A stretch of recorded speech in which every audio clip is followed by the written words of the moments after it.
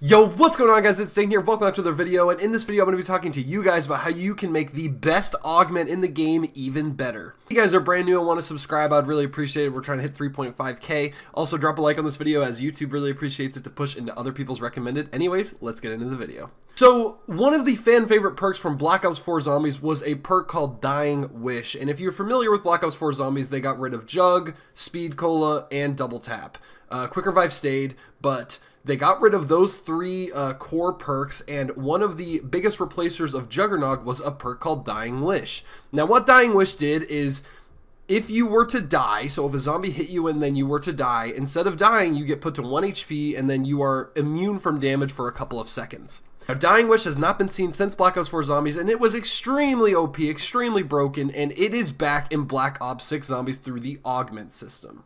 With Quick Revive, the best augment that you can unlock, or like the final augment that you unlock for major augments, is called Dying Wish, and it is exactly the way that it sounds. It is the old Dying Wish perk from Black Ops 4 Zombies, where instead of dying, if you were to die, you get put to 1 HP and you get immune from damage for a couple of seconds. Now, you only have 3 uses of it each game, and what happens is, when it activates, you lose Quick Revive. And then in the bottom of your screen, it will say Dying Wish uses remaining blank. And then it'll say 2 or 1 because you originally have 3, then you lose it, then you have 2, then you have 1. Now, the way that you fix this is post the November 1st patch, is simply just save and exit, come back, and you'll have max Dying Wish again. So what happened is that I had 3, I downed purposely, or not down, but I used Dying Wish purposely. It said I had only 2 left, so I bought Quick Revive, ended the round, saved and quit, came back, downed, got Dying Wish purposely, and it said 2 again because it reset back to 3. So all you got to do is save and exit, and it will reset it. Every time you save and exit, it resets your Dying Wish. This is extremely broken, and you guys definitely should be doing this. There's 2 parts to this video. The second part is going to be a much deeper part. It is currently double XP, double weapon XP, and double Gobblegum rate weekend.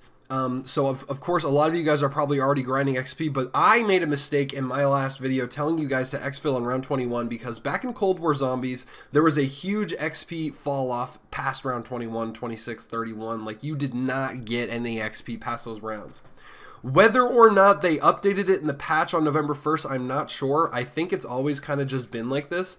A guy named Donuts posted a video, and he has a whole spreadsheet. If I remember, I will link the video. And he broke it down, and the XP per minute is the same round 15, round 20, round 25, round 30, round 35. Basically, XP does not fall off. The only thing that'll fall off is the fact that you're killing less zombies as quickly because they have more HP, etc., etc. But don't exfil on round 21 just because you think there's no XP past that point. For double XP weekend, I am currently in a Liberty Falls game on round 55, and my XP gain is the exact same as it was at the start of the game, apart from the fact that I'm killing zombies a lot less quick. So the 2 strategies right now to go for high rounds and get XP fast is there is the communications room on Terminus. There's the communications room on Terminus. This is actually quicker than Liberty Falls, but the Liberty Falls strategy is better, and I'll tell you guys why. But you basically just stay in this communications area, and you can use mutant injections, you can use your ARs, you can do whatever you want, and it's good. It's bless. It's good XP, good headshots. Now, on Liberty Falls, what you want to do is, instead of opening the door to the left, you want to keep that closed, go to the right, go all the way around, go to the bowling alley, and then go inside, or outside rather, right by where that vending machine is, where you do that, you know, that fun little Easter egg. Don't open that door, but instead camp there, and that is your high round strat. This is the highest horde per second, HPS, and the better thing about Liberty Falls than Terminus is that on Terminus, you'll still have to deal with Manglers, you'll still have to deal with Abominations. However, in this Liberty Falls, you do not have to deal with Abominations because they will not attack you unless you go outside of the bowling alley to the other parts of the map. Then you'll have to deal with Abominations. You will still have to deal with Manglers, of course, but that's why mutant injections are so good. There are a few people that are wondering what the high round strat is now, because if you guys don't know, the November 1st patch did make it so you can't get mutant injections or score streaks at all. If you kill Manglers or Abominations with a score streak, they won't drop score streaks. AKA, you use a mutant injection, you can't farm mutant injections. Now, This does nerf the strategy a bit, but you do get tons of salvage. You can still buy mutant injections. You do get loot keys. You can get them from that. And at the end of the day, you can just train in the bowling alley, and you can use your knife if you want, or use your jet gun. Jet gun is unlimited damage, guys, so you can use that. But in terms of cheesing with mutant injections, it's a little harder to do that. But I guess Treyarch wanted to do that.